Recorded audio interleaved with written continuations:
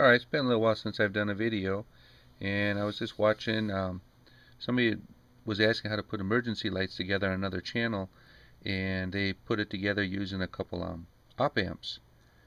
And I was like, gotta be an easier way of doing this, or at least to me, so this is what I put together real quick to make a set of fairly reasonable emergency lights.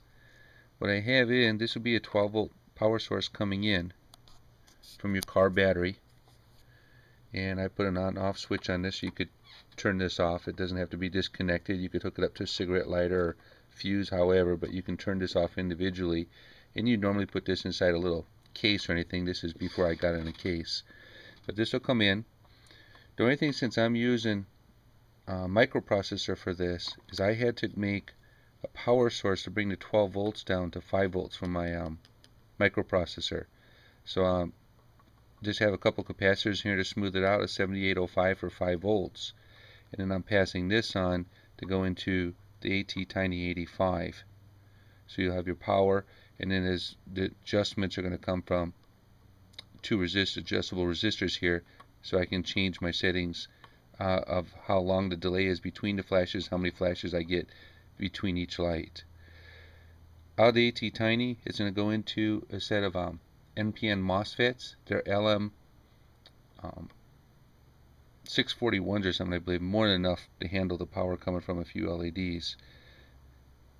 And those are coming off of this, and then these are switching to ground coming back from the light, so power is going straight through. So what I've done, 5 volts is going through the 7805 to my microprocessor, but on the back of this, where the 12 volts comes in, I'm actually running the 12 volts straight out to the lights. So the way I've done this, you gotta make sure you're not hooking up just to a couple LEDs. You could tap off the 5 volts and then knock it down with resistors. I'm actually sending 12 volts out to my set of lights, and the LEDs I have are set up for that and lined up in series. Give me a second here. I'm going to hook up the oscilloscope to this, and I'll show you what we have coming out.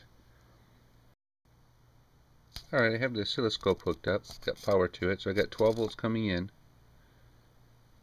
I've just hooked into the two NPN MOSFETs here to get the signal coming from the attiny, and we'll turn it on here, and this will change the pause between. You can set these up either way, but the way I have it set up here, this will change the pause between the flashes, and this will be how many flashes there are in each group before it switches to the other LED. And I'll point you at the oscilloscope here, and as I'm turning those, you can see how it changes. So here, hopefully you can see this. You can see that I have 3 flashes, then it goes to the other one, flashes 3 times, and then goes to the other one. And as I change this one variable resistor here, you can see I can put the time each light's on and off. I can open it up a little bit larger where they stay on. You don't quite get the emergency light effect with that. And then the other one, I can change it to where it's 2 flashes. It's one flash back and forth. I get 2 flashes, and I can go all the way up to 6 flashes the way I set the code up. 6 flashes, and then it goes to the other one.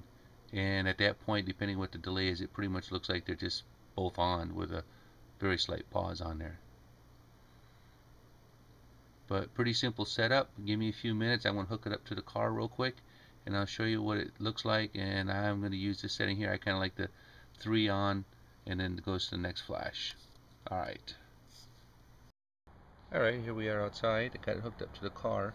So, same thing. Just got a little 12 volt battery hooked up here, and another oscilloscope so I can show you what we have here.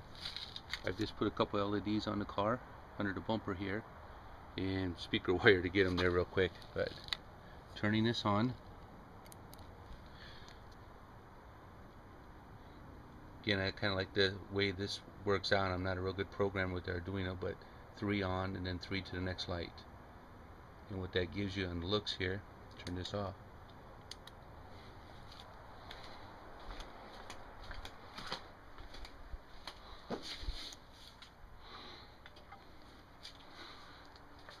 the effect